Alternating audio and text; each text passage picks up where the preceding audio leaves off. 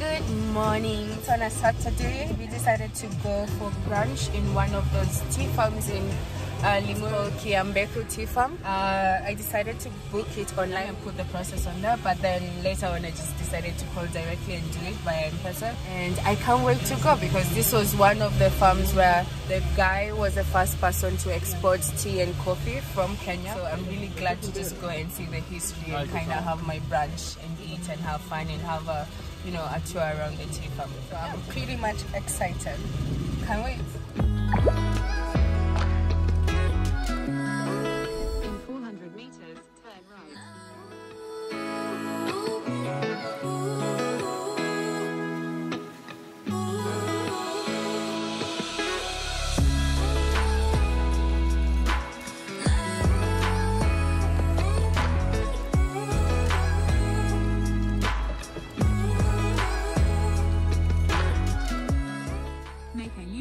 Then turn left.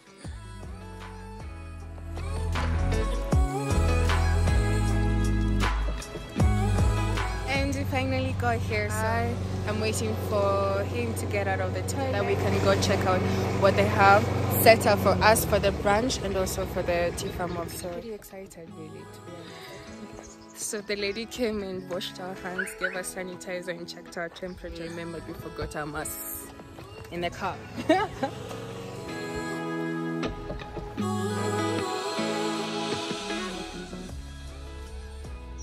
Do you know? With seed, which originally came from India, from Assam. So we actually grow the Assam variety of tea. If you use the seed, it takes 5 years before you can actually pick from your. This is Fiona, the granddaughter of AB McDonell and also our host for the day. She taught us a lot about tea, as you're also about to find out right now. But also the leaf is very small, and everybody's paid by weight. So over the years they've developed a clone, and that's really what we'd be picking: your bud, your first leaf, and your second leaf, your 2 leaves in the bud. Sometimes these will go wrong, and it goes back to the old stock. Everybody grows different clones. They're developed in Kericho at the tea research, and they give them all different numbers. So this area will grow different clones with different numbers, and then the other areas grow different ones. This is what they first planted. I don't know if you've ever heard the term the first flush. It's the first tea that comes from that colder part of the world where they have a winter, and that first flush is in the spring when it comes after it's been dormant, and then they wait another 3 months and they pick it again, and another 3 months they pick it again. And here literally we're picking it all through the year. There they're making mostly the green and the white teas, and they would actually just be picking that, and even that would probably be a bit big. So they pick it very, very carefully, and then although it's the same leaf, it's a different way of processing it. So with black tea you allow the air to come into it and oxidize it, but with a green tea you don't. Everybody in this country likes chai. Green tea does not make good chai. No. The purple tea is the same as that. It's actually been developed in Kenya, I'm told. Up in Kericho, they've introduced all the good things that you get in purple cabbage and blueberry, all those sort of red fruits, so like, you know, or purple fruit. That's what gives it its purple tinge. It's very healthy. It's an acquired taste. Have you had it? No, I've not had it.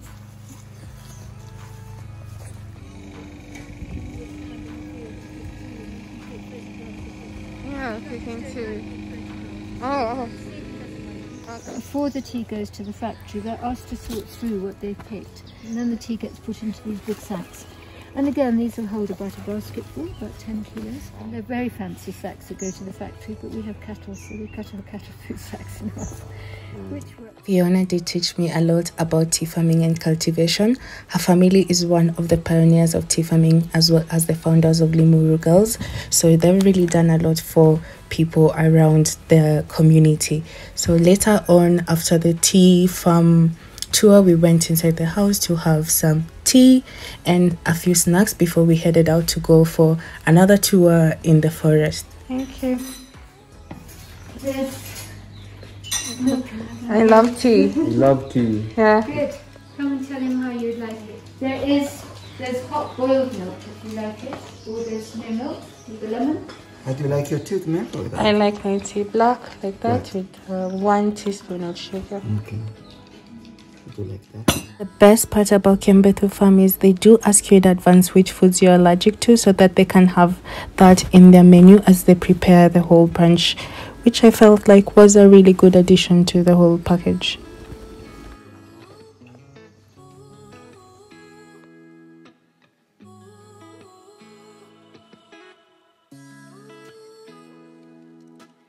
Like I said, the weather is hot cold. It is cold, but is it really cold? You know, it's a bit hot, but is it really hot? So I'm in the garden right now. It's really pretty. Look at this. I like this. So the really nice lady was so kind enough to give us like a tour around the whole plantation and just explain to us how they got into the country and what they have achieved. I think this is my favorite thing to see every time I go somewhere. Every time I see flowers for sale. Yes, please. We have potatoes, carrots, broccolis, red cabbages. So even your lunch, you eat the fresh vegetable from the supermarket. Somehow the delicate for the meat. After tea, we were taken on a brief tour to see the whole farm. And they are using by heart. They are not using machine. So twice a day.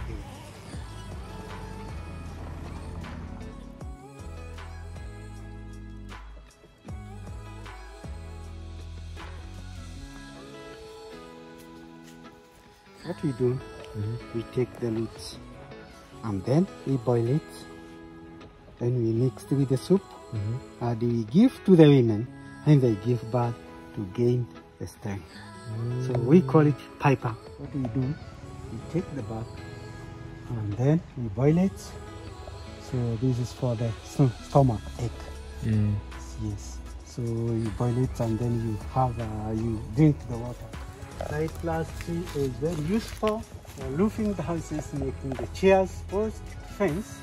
So it has a lot of work here in Kenya. And the seed of this come from Indonesia. So hardwood tree and was planted by Fiona's grandfather. So you can see it's 100 years. Wow. It's 100 years. Time to eat some lunch. Here, the sanitizer there if you want it. There's beef, there's chicken, there's vegetarian, that's lentils, butternut bake, some more over there, yeah.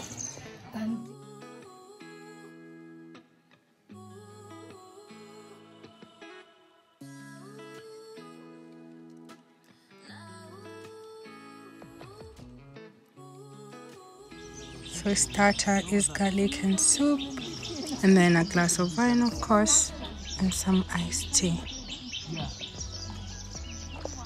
Going to eat. That's a salad. That's a mixed blend of all the good food, and that's the view. This lunch is good. It's over. Done. Finished. All the plates. Some fruits, some homemade ice cream, chocolate and vanilla. Then you have some chocolate cake and some cream on top of it. And then cheese crackers and coffee and tea.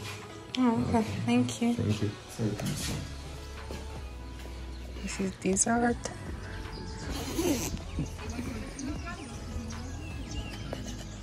So we've just finished our brunch and it was amazing. It was truly amazing. Can't wait to go home, but yeah, it was the best. I enjoyed every second of it. Now we're just gonna take my plants and just head home.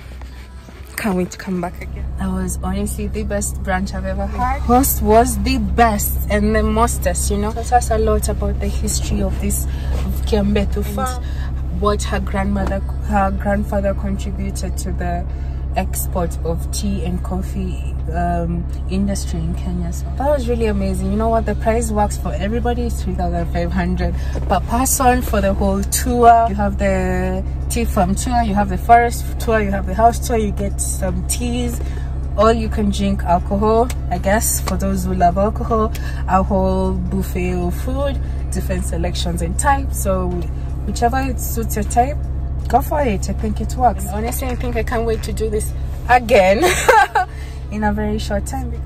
It is affordable. It only takes 15 minutes from where I live to here, so it's not that far.